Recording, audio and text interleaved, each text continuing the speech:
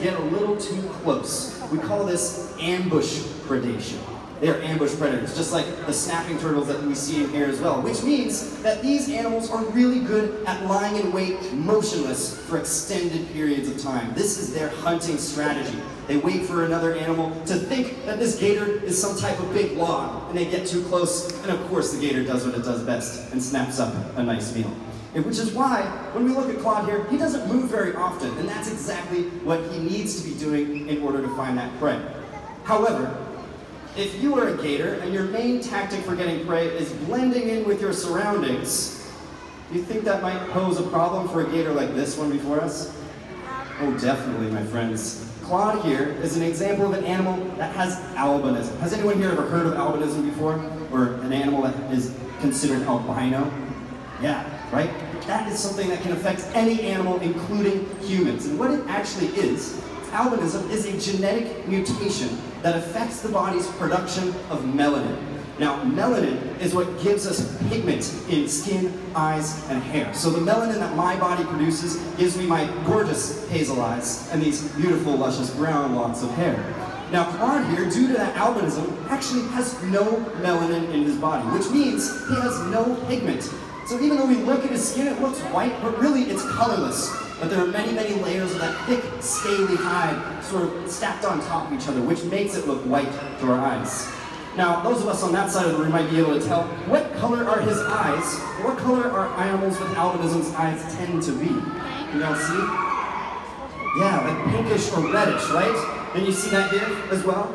Yeah. Now remember, there is no pigment in his entire body. Even his retinas have no pigment, and that pigment in our retinas is helpful for directing sunlight to the back of our eyes, where our optical nerve can take information, send that straight to our brain.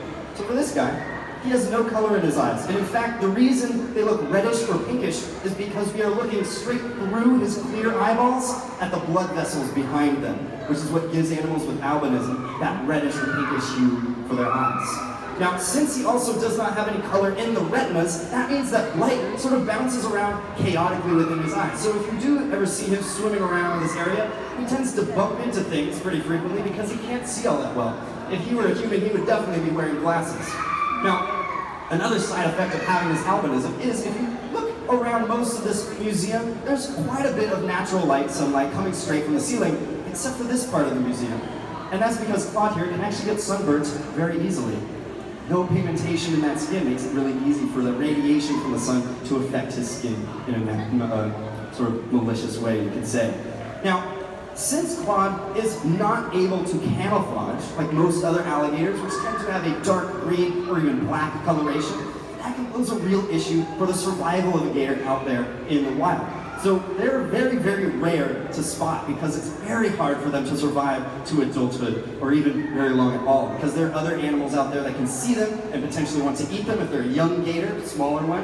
And then even once they get to this size, it's really hard for them to catch their food in the first place. So today, we think there are about 5 million gators out there in their natural range here in the US, and out of all of those gators, we think maybe 50 of them have albinism like Claude. So it's very, very rare and very unique. And so exciting for us to have Claude here at the Academy as well. Now I also want to mention a couple of things about these snapping turtles, because these snapping turtles, the alligator snapping turtle, is the largest freshwater turtle in the world. The largest one of these 5 is 120 pounds. That's a big turtle, my friends. And these animals are also ambush predators. So they spend a lot of their time hanging out on the bottom of the water and very motionless, except for one part of them, their tongue. They will lie down at the bottom with their mouth open, and their tongue is really small and thin and wiggly and pink. It looks very much like a worm. And this is by design, because the turtle will sit there wriggling this little tongue around until a fish, thinking it's a worm or something, gets a little too close. And then of course the turtle does what it does best and snaps up that nice meal. So these are excellent predators, able to blend in with their surroundings and wait really long times to find their prey. Now, was there anyone who came over here and looked at Claude and thought he was a crocodile? That's all right. Yeah, lots of us think this is a crocodile. Now, there are a couple of ways you can use these characteristics to tell Claude from the game. Does anybody here know some of those ways?